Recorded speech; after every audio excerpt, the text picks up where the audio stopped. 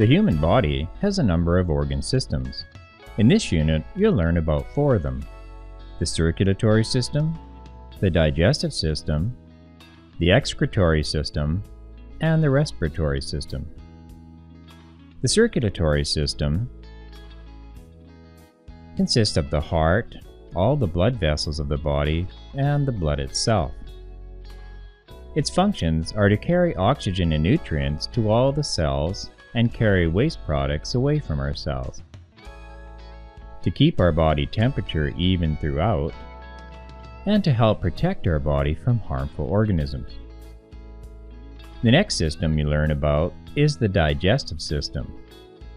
The digestive system consists of the mouth, esophagus, stomach, small and large intestine, and various other organs. Its functions are to break down food mechanically into smaller particles, to chemically break large food molecules down into molecules that are small enough to enter our bloodstream, and to eliminate solid wastes that are left over after these processes have occurred. The excretory system consists of 2 kidneys, a bladder, 2 tubes called urethras, and 1 tube called a ureter, and a sphincter muscle. Its function is to filter soluble waste materials from our blood, and to eliminate these wastes from our body in the form of urine.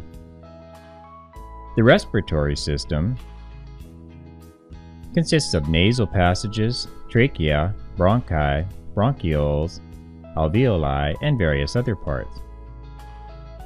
It enables air to enter our lungs, where an exchange of gases takes place.